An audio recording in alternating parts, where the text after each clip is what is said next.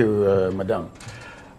You see, the review of this remuneration is supposed to be engaged upon by the Commission every 5 years, ordinarily.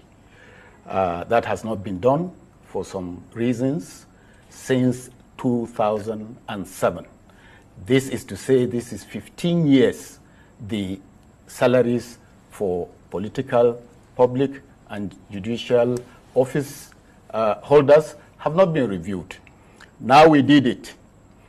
It was premised on what? The Consumer Price Index from 2008 to the year 2022 has increased scientifically by 371%. We didn't review these salaries by 371%. We engaged in public hearing. We went to all geopolitical zones.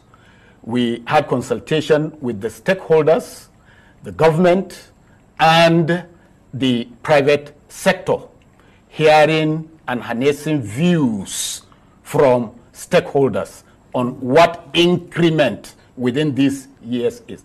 These two indices, the public hearing, which is subjective, and then the scientific one, the Consumer Price Index, which is objective, were combined, aggregated, and it ran up to over 200%. So based on that, in view of the economic situation in the country, we aggregated the two and we arrived at 114%. Interesting. I like